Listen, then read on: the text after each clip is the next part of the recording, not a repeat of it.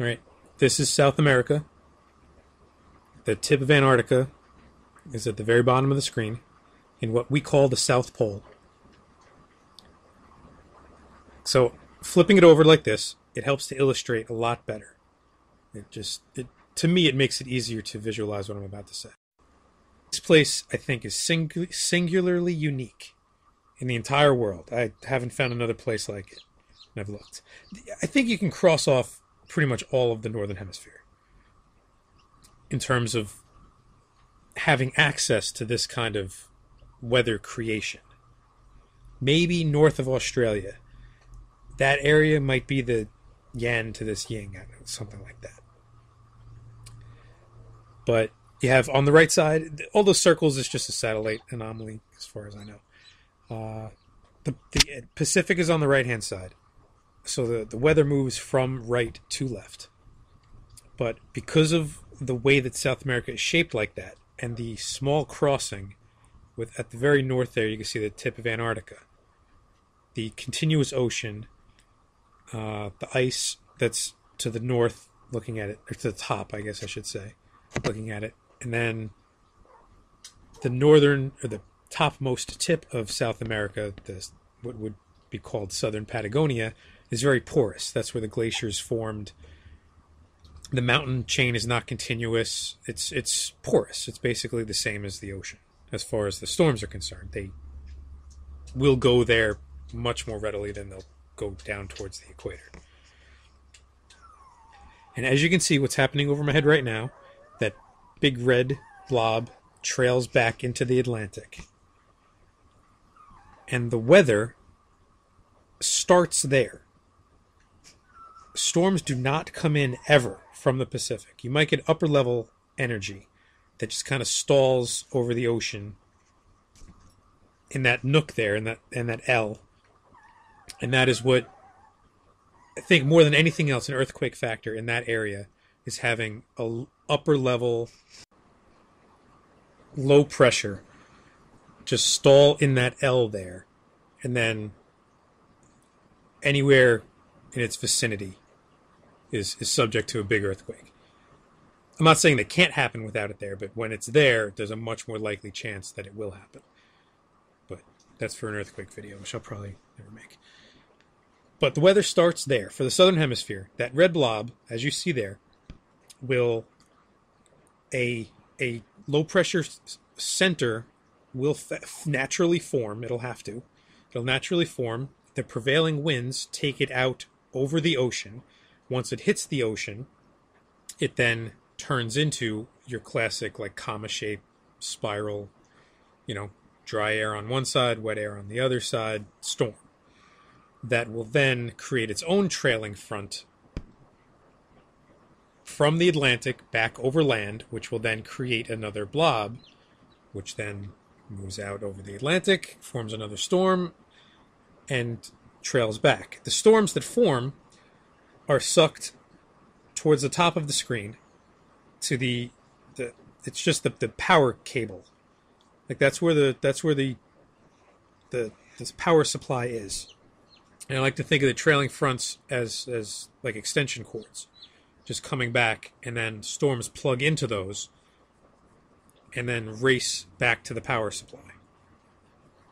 Just go around and around, but they start here. That's not really what I wanted to talk about. This is a different satellite, different part of the world. Focus on that day-night line as it moves across. Okay? You can see the shadow of the sun, or the reflection of the sun there moving across. And just visualize, you can almost see it. You can really almost see it in this picture here. It's pushing in front of it a wave. So before the sun rises, while it's still dark, the sunrise... Here, let's wait for it to roll around again. All right, it's nighttime, it's still dark. You're waiting for the sunrise to come. And now here comes, pushing ahead of it, you can see there's a darker band that looks like it's being pushed across. And it is. It's a wave that is there. And on this side, it's on the sun side. So it's being... Okay, as we look at it as a still frame halfway, On the night side, you can see it's easy to see up towards the north. Here, let me zoom in on there. In case you're curious what's going on in the background, there's 10 very loud puppies that like to sing and talk. It's one of 10. I don't know. They're so loud. They're not loud, they're just constant. There's 10 of them, you know? All right, so here you go. You can see there the dark stripe on the left side, the purple night side.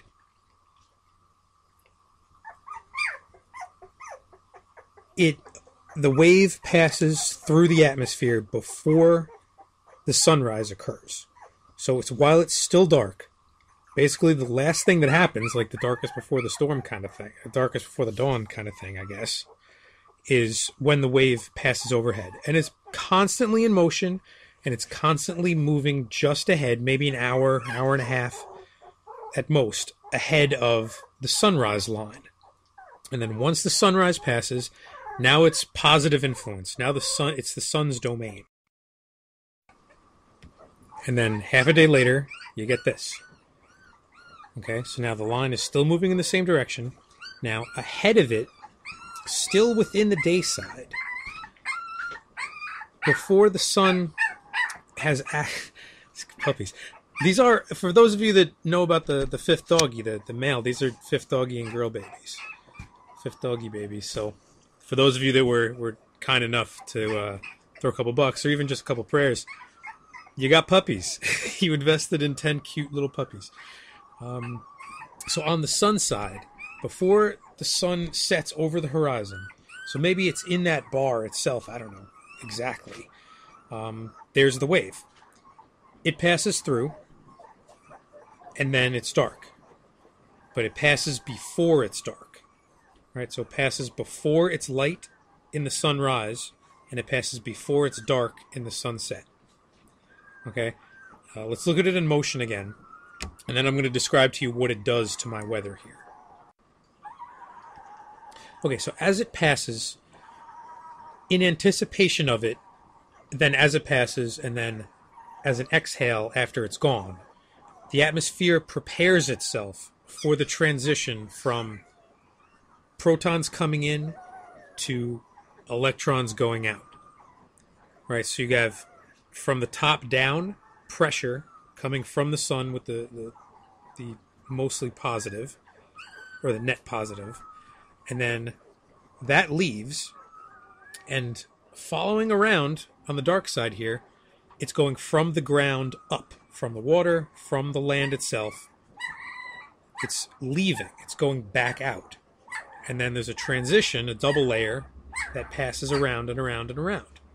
And it's constantly in motion. And as it passes, what it does to me and my unique weather here, and that's what I'm curious for you out there, all of you that are interested in this kind of stuff.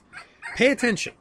An hour and a half before, on clear sunny days and clear starry nights, it's not going to make that much of a difference. You're not going to even notice that it comes through. But when there's storms in the area, when it's been raining most of the day, and then it kind of stops before the sun sets, and then maybe it'll pick up again around 8, 9 o'clock. That's this wave passing through. So I want you to try to notice, pay attention when the weather is active. Because without clouds overhead, it has nothing to interact with. There's nothing to change. It's just a smooth transition. But when there's clouds, again, depending on the differences that occur, it's going to react different. So it does have different effects based on because like I said, it's the weather is in anticipation of the wave. It knows it's coming. Resonantly, it knows it's coming because it comes every day at roughly the same time. It knows it's coming.